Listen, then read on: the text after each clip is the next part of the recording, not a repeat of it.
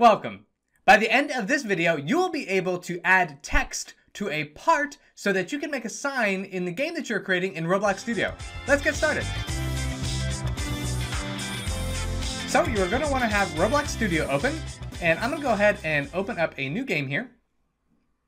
And once your game is loaded, you're going to want to add a part. So I'm going to go ahead and add a block, and I'm going to pull that block closer so I can see it. And then I'm also going to scale it so that I can make it a larger block so that I can put a text on it so it looks more like a sign. Okay, so we've got a block here that looks pretty good for putting a sign on it. Make sure you have your Explorer and your Properties tab open on the right-hand side. If you don't see those, you can go up to View, and then you can click on Explorer and Properties. I'm looking at my Explorer tab, and I've got part here. I'm going to go ahead and rename that to Sign.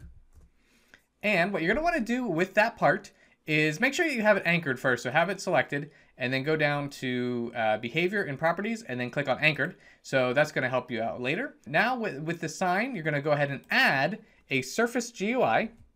And so putting a Surface GUI is going to give us the option to then add a text label. So to do that, we need to select Surface GUI, then add a plus sign to that, and then add a text label. So if you don't see yours there, you can just type it in, text label, and then click on it when you see it. And so you can see it added a text label to the sign in the game. So if I go ahead and zoom in a little bit here, you can see it. So now you have actually added the text to the part. Now the fun part is actually changing the text label so that it looks more like a sign or whatever you would like it to look like. So a couple things. Most of what you are going to want to change is in the properties of the text label. So make sure that you have, sometimes when you're clicking around, you can have the sign selected like I just did here.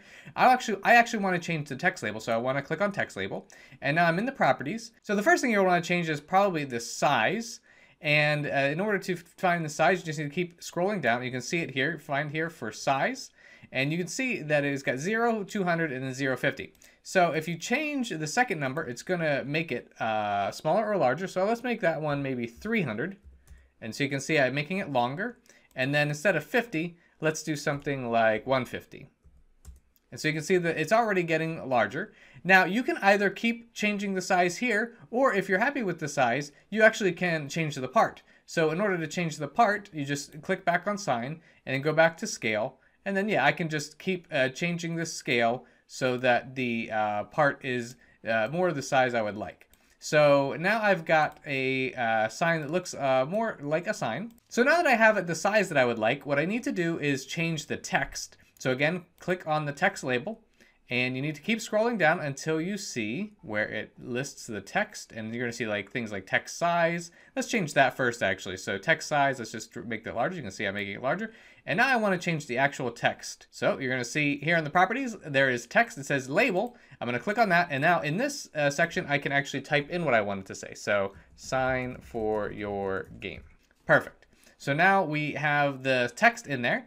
And I'm going to go ahead and find a different color. So I've got a color here. I'm going to actually go with like a red. And you can actually pick it from the palettes over here. Let's do a darker red, something like that.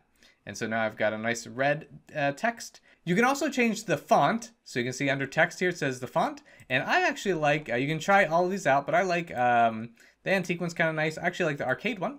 So arcade looks nice. And you can see I need to change the size now because I changed that. So let's make that a little smaller now. So sign for your game. Text scaled, if you click on that, it will fill the text to the size of the sign. One thing I want to point out is that you can change the line height.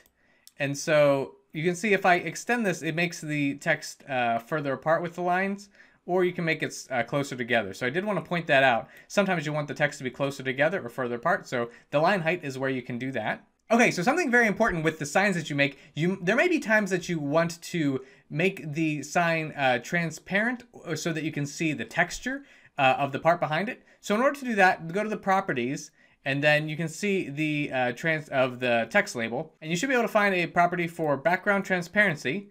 And so if I go ahead and slide that to 1, now the sign is transparent, the text is still there, but now I can see the part. So now if I select the part again, now I'm able to change the material. Let's say I wanted to do a wood plank, something like that. And then I can change the color to something that's maybe brown or maybe lighter brown than that. There we go. So something like that. And now I can change the text around. So now I can have a wood plank or any other material that you would like. But again, to change that transparency for the text label, you go down, you click text label, click on background transparency. And lastly, I wanted to point out that you can change the alignment of the text.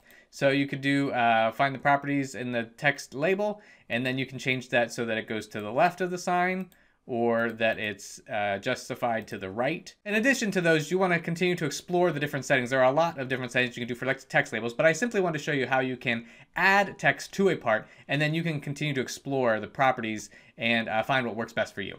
So you now know how to add text to a part so that you can make a sign in Roblox Studio.